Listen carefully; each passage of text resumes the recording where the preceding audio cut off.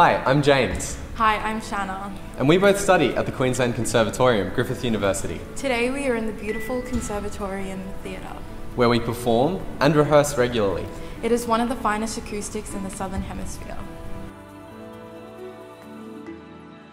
What makes this a lyric mode? Well, lyric mode is where we have access to the fly tower and the sound gear and all the lighting gear. We're lucky here at Griffith, we have the tallest fly tower in the Southern Hemisphere.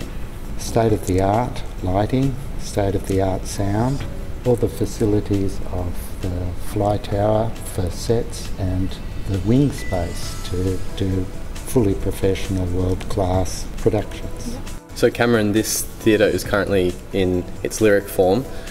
What changes would we see if it was in its concert form?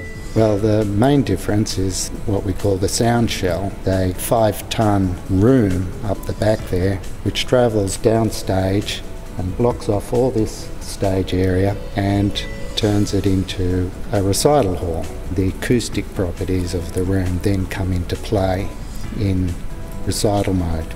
What you hear on stage is exactly what the audience are hearing at every seat in the house. It's one of the best sounding rooms in the country. Wonderfully designed by Nagata Acoustics from Japan. It's a wonderful space for the students to play in.